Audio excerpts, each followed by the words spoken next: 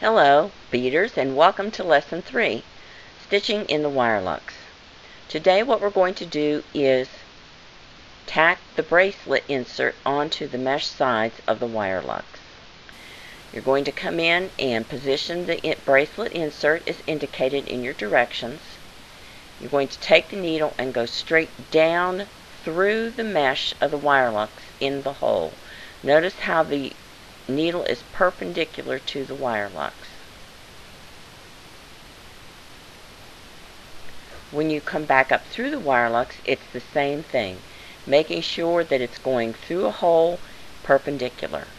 You're going to work your way around, making sure that both ends of the wire locks are even and to the inside. Again, going straight down through the wire locks, through the mesh hole.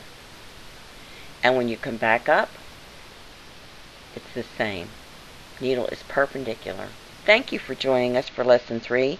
Lesson 4 next time will be finishing your wire locks bracelet.